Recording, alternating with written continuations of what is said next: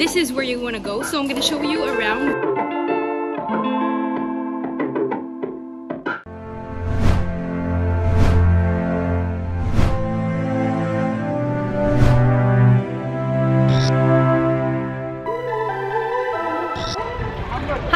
So we just made it after 5 hours, about 5 hours in the train. We're gonna go to the hotel, which is one of the cheapest hotels in the city. So I'm having high hopes. I hope it's a good one for the price, and I will let you know how I found it. Anyways, the train station looks nice from the outside. Let's go back to the beginning. So we took the taxi to the train station, we bought our tickets and waited for the train. Not this one. It was supposed to be there by 10:30 a.m., but it arrived 30 minutes late. For all information about prices, time and departure stations, here's the website. And the train arrived here full, especially second class. There's many more available places in first class, so unless you're coming from Algiers and you arrived early to book your place, it would be complicated to travel in second class. You only have to pay an extra 300 Algerian dinars to travel in first class. Here you can find plugs to charge your phone or laptop. We bought a two-way ticket and it cost us 107,000 Algerian dinars. Taxis cost almost the same amount of money. But I prefer the train because it's faster and much more comfortable. Now for every single time I'm traveling, I'm asking my followers on Instagram to make choices for me. So I asked them, do you want me to take the train or the taxi? And they chose the train. And then I asked them, do you want me to travel first class or second class? And they chose first class, thank God. So if you want to vote for my next travels, make sure to check my Instagram and vote for the choices you want me to make while I travel. When traveling in first class, you get free wipes and water. There's also a small table and more space, unlike second class. Make sure to bring your favorite snacks or a movie you want to watch. And something to keep your children busy, like coloring for example, as you can see with my niece. Now, I had no idea what to do once in Oran, so I was making lots of research, but you don't have to do it because this video is the perfect guide for you. They do have sandwiches that you can buy on the train, but I made mine from home. Just in case you can't, I want to let you know that it's an option. So about 4 hour health later, we are in Oran. Now let the journey begin. Hi everyone, so we just made it after 5 hours, about 5 hours in the train.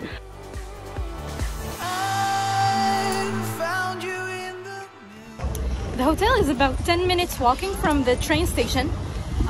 So yeah, it's a good way to kind of explore the city while, you know, getting there on the first day.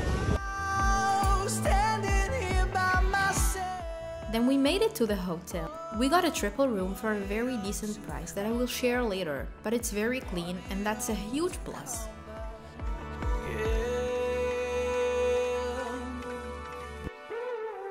So after a very well-deserved shower and some rest, here's the hotel. It's in the very heart of the city. We're gonna go to explore, you know, the city a little bit to see what we can do on an afternoon, and yeah. Walking in Oran is like walking in an open-air museum. I mean, look at all these buildings. First stop was the library, which was originally a church. From this angle, it reminds me of the religious complex in Cairo. It looks very similar. Unfortunately, it was not open, so I cannot show you the inside, but the outside is so beautiful.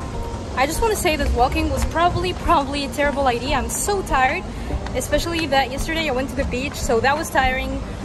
The day before I did the cleaning of the whole house, so even though like the city is beautiful, consider taking a rest instead of walking.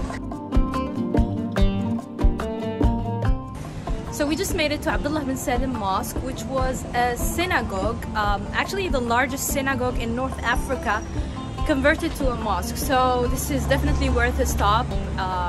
Yeah, and then let's go to the next stop.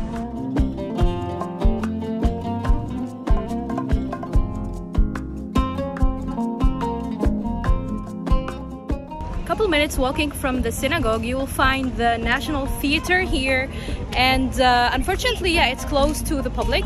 But if you're wondering what it looks like from the inside, maybe you should check out my Constantine video, because I did go inside and showed you there. There's also the museum here, which is called Ahmed Zabana. It's also closed because of COVID. But yeah, so if you're visiting when it's not COVID, maybe you should add it to your list. Let's go to the next stop. Right next to it, there's the Opera House.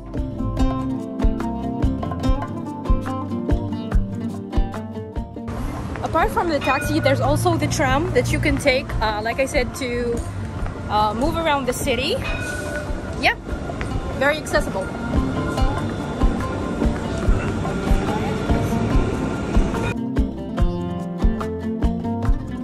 Now, when it comes to finding hotels in Oran, there's different options. The most obvious one is, of course, booking.com. So most of the hotels listed there are 4 stars or 5 stars hotels, so that's definitely not a budget option. What I would recommend is searching in Google, but also on Facebook. So you only need to type, I'm out of breath, you only need to type Hotel Oran, and you'll find different options. So what I did is I called many hotels asking for their prices. So the thing is, with budget hotels, they only speak Arabic or French. So maybe you want to be in contact with a local that's gonna do the calling for you and asking. But yeah, to be fair, I did find on Google 1 hotel or 2 hotels that are cheaper than the hotel I'm in currently, but I read a couple of comments that it was not that clean. And yeah, so I prefer to pay a tiny bit more to have the clean aspect. Yeah. Our next stop is Palais du Bey. It's like the Palais of the Day in Constantine. So yeah, let me just show you around and tell you a little bit about it.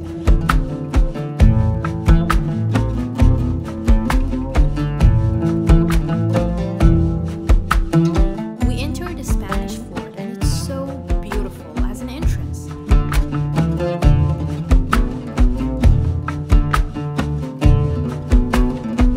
Entrance fee is 100 dinars, so barely like half a dollar or half a euro. And kids are, yeah, in for free. So let's see.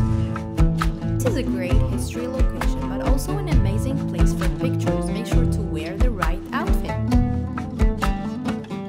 Then we made it to the Bey Palace. It's so beautiful, but unfortunately it's not renovated, but definitely worth visiting.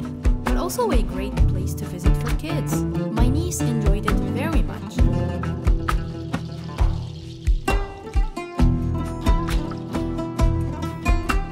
As you can see, the scenery is so beautiful. Right next to the Bey Palace, there's a Basha Mosque. It's like 2 minutes away walking, and it's definitely worth checking out. One of the most famous street foods in Oran is called garanteta or kerentika, as they call it here. So you can either order a sandwich, which is recommended, or a slice.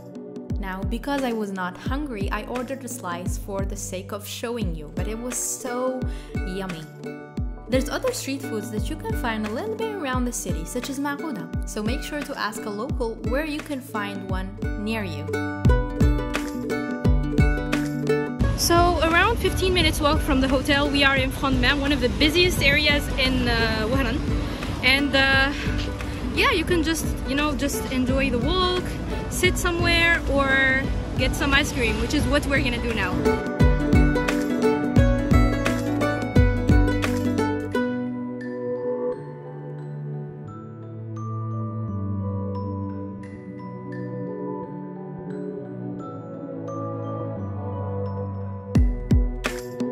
Finding transportation is very easy, whether you want to take the tramway, a taxi, which can be also very cheap, or walk-in the city center. Taxis here are very affordable, and for our next stop, we decided to have dinner in one of the busiest food areas in Oran. It's called Al Aqid, and tomorrow we will be eating traditional. So we made it very quickly to Al Aqid and it cost us around 150 dinars, which is very cheap. There's many options of restaurants and I personally found an Instagram account called Eat Test Oran, which does many reviews on restaurants, and so it helped me decide as a non-local. I'm a huge burger fan, so that's what I ordered for dinner. The food was nice and so was the restaurant and the staff. What I really love about Oran is that it felt so safe. I was not catcalled during my whole stay. Not even once. Not at night, not during the day. I posted about this on Instagram and many female followers confirmed that they also felt safe when visiting Oran alone or with a female friend.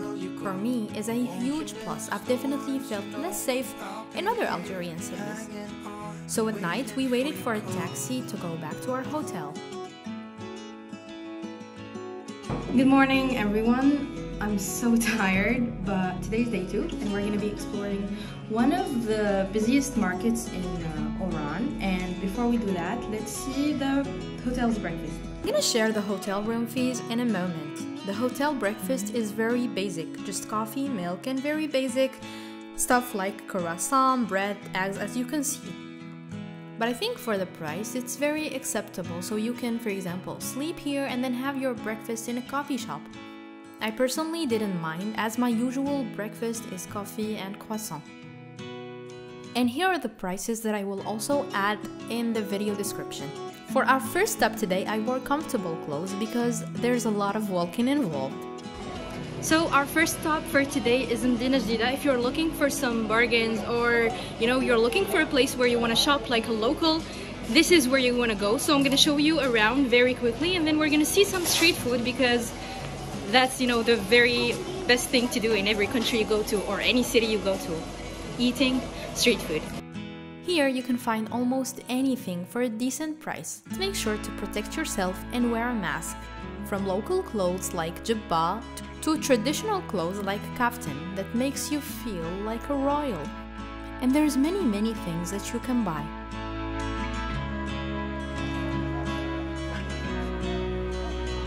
I personally stopped at a table that sells pajamas for about $2. The price is perfect and I ended up buying a couple of pajamas. So guys, we just made it back to the hotel and it's there. So actually, Mdina is like 1 minute walking from the hotel, which is nice. So I think it's a very good location for a very good price. One safety tip, let me just hide under some shadow. One safety tip is if you are wondering if it's safe to, take your mobile out. If it feels safe, then be cautious. If it doesn't feel safe, then it's not safe. So avoid taking your mobile out if the street is so empty or the people don't look, as safe people. But other than that, it's good. I mean, you've seen me filming in most of the busy areas. Just make sure to hold on very tight to your phone and that's it. For lunch, we went to a traditional restaurant that looks so beautiful. So not only will you be eating yummy traditional food, but also you will go back with some beautiful memories.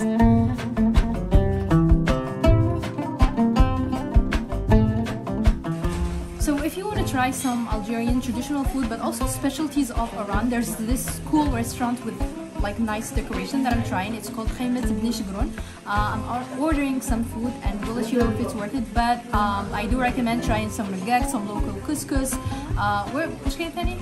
There's a lot of food, but anyways, ask them to recommend something, bring a local. But yeah, I think it's really cool, and if you want to experience like the local kind of experience, it's a really nice place. But I will let you know if the food tastes nice or not. I ordered harira and burek. It comes with homemade bread. We were not very hungry, but there's many more dishes that you can order.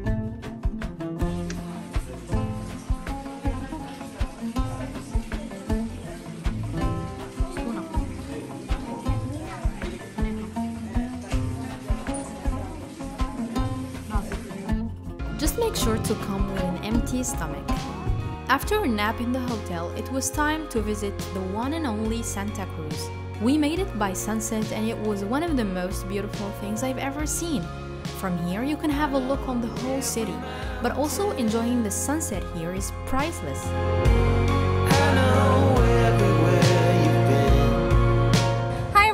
So we just made it to Santa Cruz and you've seen that the scenery is beautiful. I'm gonna give you all the tips that you need to know, yes, because we're walking up and there's a fort that we're gonna see, but I did not come alone, so I'm gonna introduce you to someone really nice who we came with to Santa Cruz. If you come here earlier, you can actually enter both the fort and Santa Cruz, and I think they close at 7 p.m. If you don't have a car, it's not practical to take the taxi as they have to wait for you. Another option is to take the tourist bus that has many stops in all of the touristy places, including Santa Cruz. It has 2 departures, 9 a.m. and 2 p.m. and it stops in every location for about 15 or 30 minutes. It costs 300 dinars. So we just made it to Santa Cruz and I met Nassim here, who was so nice يعني اللي جينا معاه. And yeah, I'm very happy that wherever I go I do meet amazing people. We enjoyed the sunset, we took a lot of pictures, a lot of videos, so yeah, go and check him out, check his Instagram out. The view at night on the city is as equally as beautiful. And now it's time to go back and have dinner. I found on the same Instagram account, touristy Oran, a place where you can eat Indian food on a budget. Bombay food is in the very heart of the city. Tonight we're eating Indian. It's very affordable and tastes very, very well. It actually tastes very good that the next morning before our departure, we ordered takeaway sandwiches to eat them on the train. We all enjoyed our meal there, and that's definitely a place I would go back to again. And that was all of the things that you can do on a weekend in Oran. And goodbye, Oran. You were good. On the way back home, we were very exhausted, so we slept almost all the way, and we made it at night back to Blida.